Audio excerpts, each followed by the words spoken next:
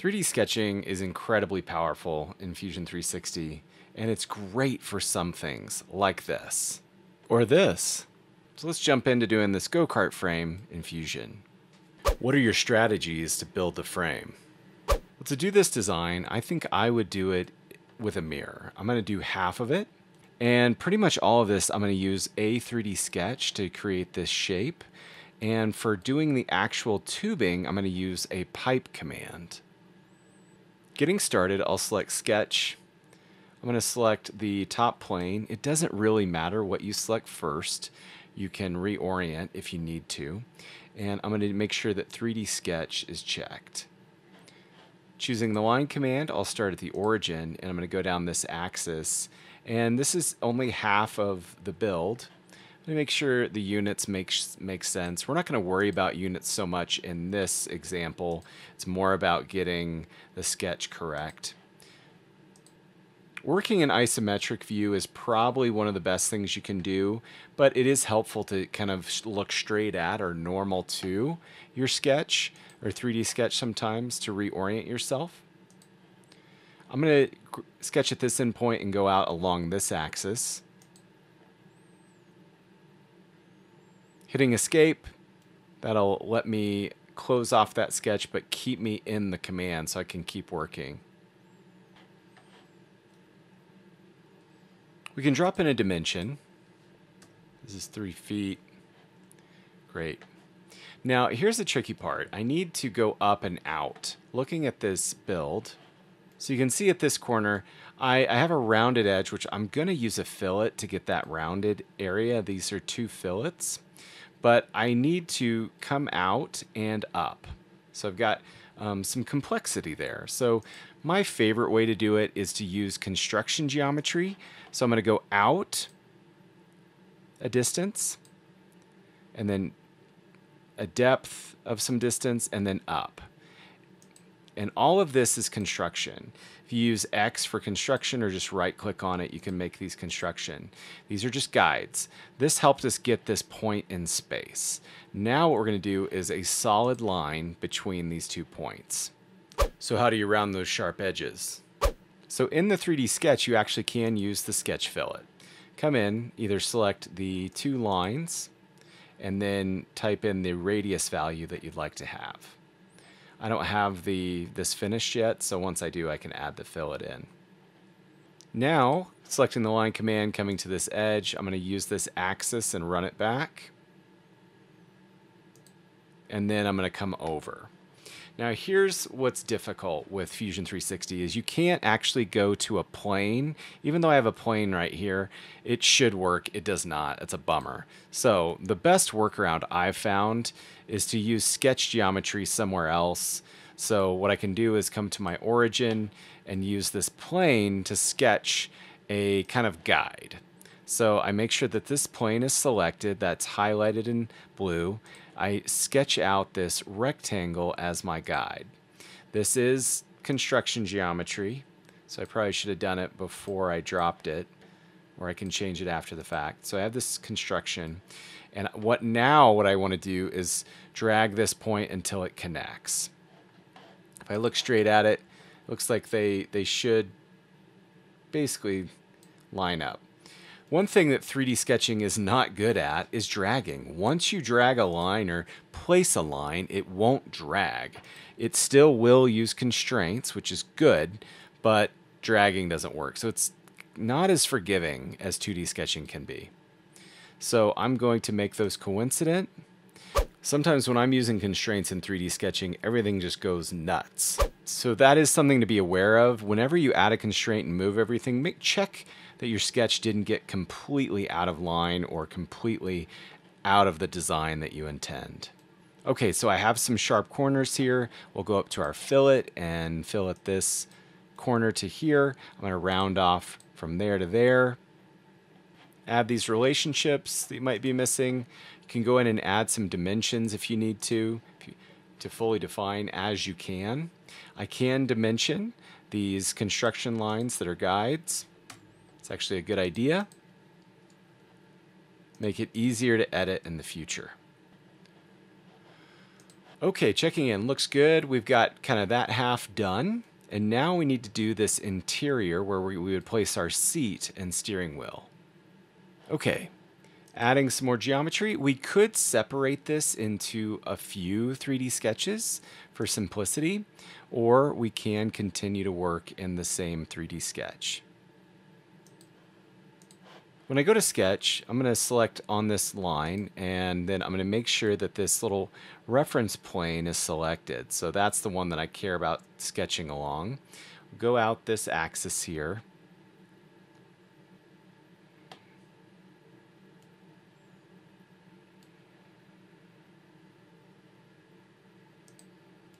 Okay, so we're going out, and now we're going to go up. I'm going to go along the blue axis.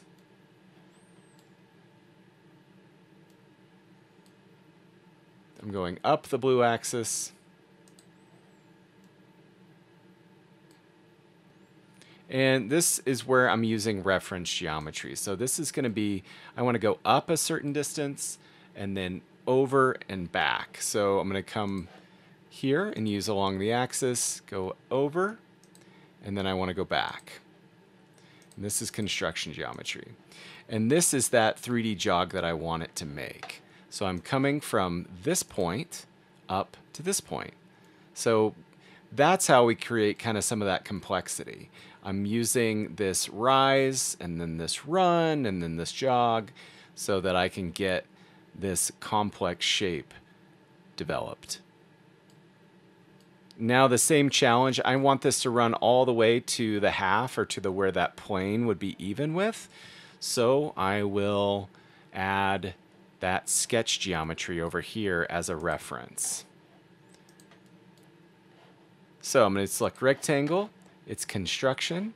I'll do it on this plane, the origin, there we go. Looks pretty good. And I'm going to use the right view so that I can kind of line these up. And now I can jog this seat, the top of the seat, over to this point. Make sure that it's solid line because it's actual geometry, and then I can come back with my fillets.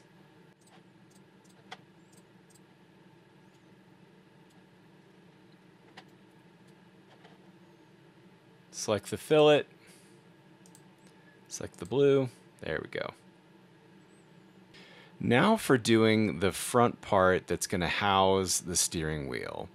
This arc is probably going to be tricky because anytime you try to mirror a complete arc, it can be problematic.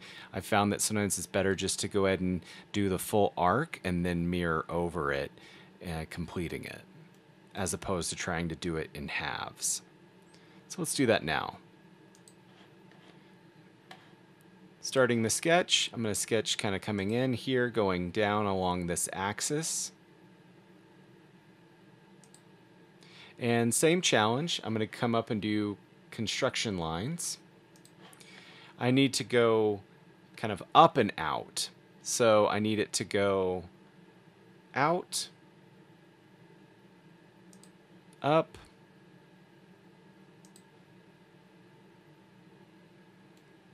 and over. And that's where I'm going to sketch to for my solids. Go to my line command, make sure it's in solid line. I'm going to go point to point. And that's how I create that kind of complex jog, just like we did before.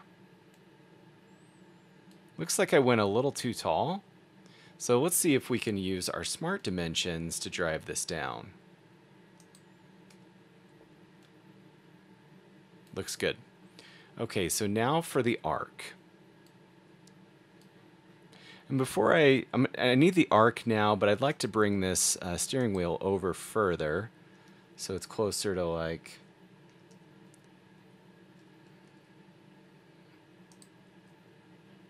I want to bring this over a little bit.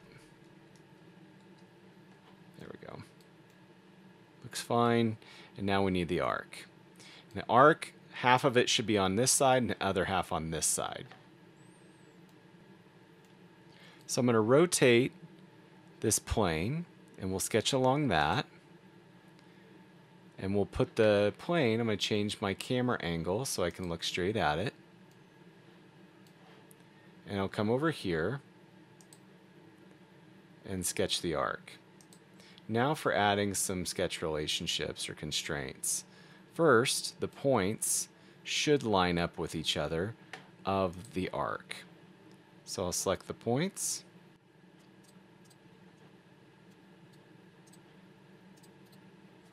Okay, so we've got this kind of in the midpoint. We'll make sure that's lined up before we're done. Make sure that this has the tangency that we care about. I'm going to sketch a construction rectangle to connect to.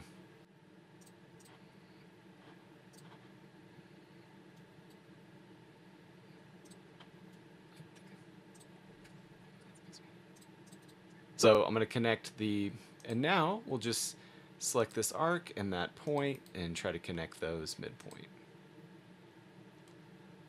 Looks pretty good.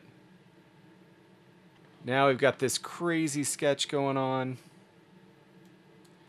Looks like this got misaligned. Let's see if we can fix it with our constraints. That actually looks okay. Great. And then I'll add some fillets before we finish this off. Come back into our sketch, make sure that it looks like I forgot a fillet down at the corner. Meant to include that. All right, so we've got this sketch. Investigating this should be flat, this reference line. There we go, that's better.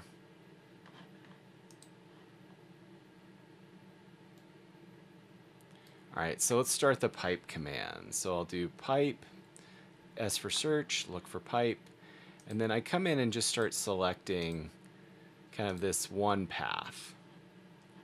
You want to hollow it out. Do you want it solid or hollowed? Be sure to check that. And now we'll do another pipe, right-click, repeat. I'll do this pipe across. And I wish that it would remember the pipe from the previous selection, but it doesn't, unfortunately. So you can type that back in again.